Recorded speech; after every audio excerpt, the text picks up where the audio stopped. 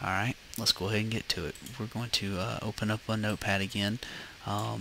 This time we're going to just start barking out commands for it, which first one is going to be start, and then C drive, users, Michael Ura, desktop, hello dot text.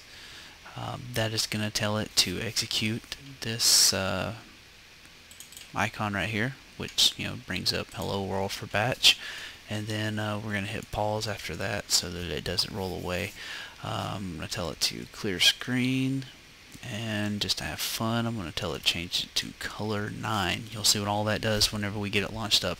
You are just basically entering DOS commands right here, given there are some differences, but not by much. I'm then going to tell it to pause again so that it doesn't quite leave, and let's go ahead and get this bad boy saved. You're going to go to File, Save As, and this is going to be saved as all files. It's very important that you click on that.